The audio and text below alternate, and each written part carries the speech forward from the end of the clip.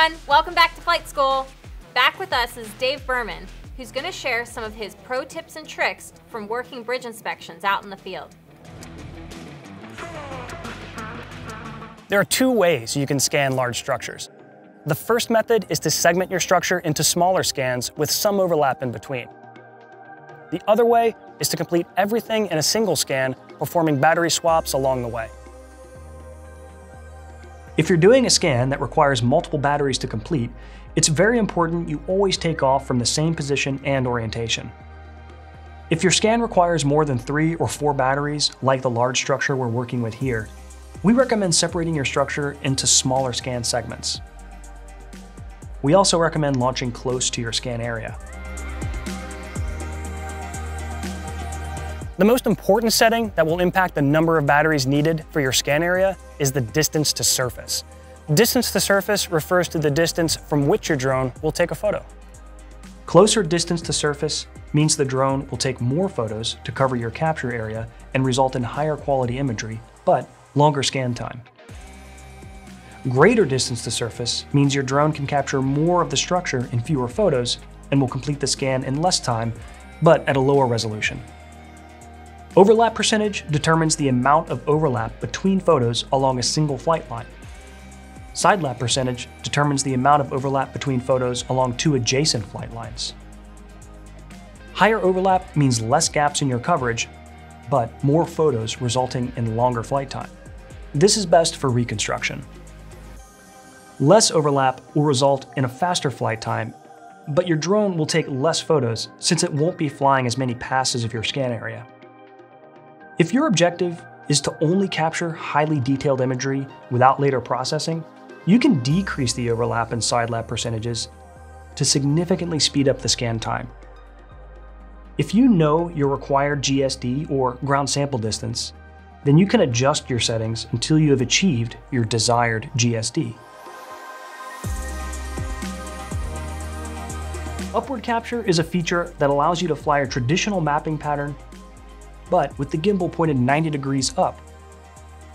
This gives you the ability to inspect or scan the underside of a bridge. Enter 2D capture. Next, name your scan. Then, set your boundaries as well as the height of your capture, making sure the height is set below the bridge. Enable the upward capture toggle, located in the 2D capture settings.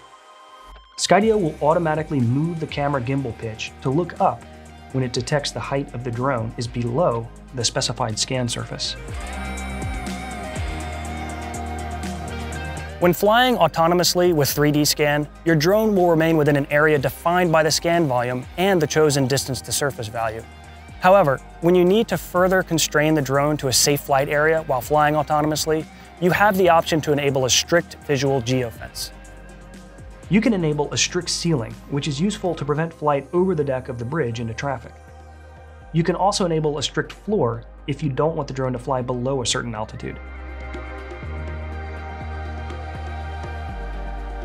Your Skydio can operate in GPS-denied environments. However, it will always need a good connection with the controller. To maintain a good connection, you should point the controller in the direction of the drone and always maintain visual line of sight with your drone. If you do lose connection during flight, you don't need to worry because your drone will automatically return.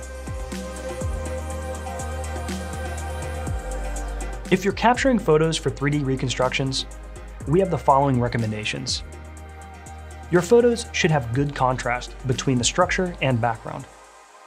Avoid reflective surfaces. And avoid too much sky or taking overexposed or underexposed photos. These tips are helpful even if you aren't using your photos for reconstruction.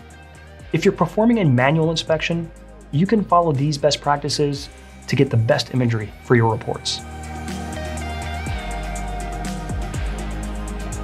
In this example, we will process our scan data using photogrammetry software so we can create 3D models of the areas we scanned. Your Skydio drone will capture the metadata needed to work in most photogrammetry engines. Before uploading your scan photos, it's beneficial to review and occasionally remove some of your photos before starting the reconstruction process. Here are some photo tips. Each image should have relevant detail about your structure or area of interest. Remove images that don't contain your structure or area of interest. remove overexposed or underexposed images. Removing unnecessary images can help reduce the overall file size of your reconstruction. Next, upload your photos to your preferred photogrammetry tool. Once uploaded, your model will be processed and you'll be able to manipulate your scan to evaluate your inspection points, view photos from a specific location, and much more. No matter what type of inspection data you're gathering, your Skydio drone will be the perfect addition to your toolkit. With Skydio Autonomy Enterprise and 3D Scan, you'll have all of the onboard intelligence you will need to get the job done. And that's a wrap. Thanks, Dave. I have a lot more trust in myself now when it comes to bridge inspections. If you want to dive deeper into 3D Scan, check out our online and in-person training options at skydio.com/Skydio Academy.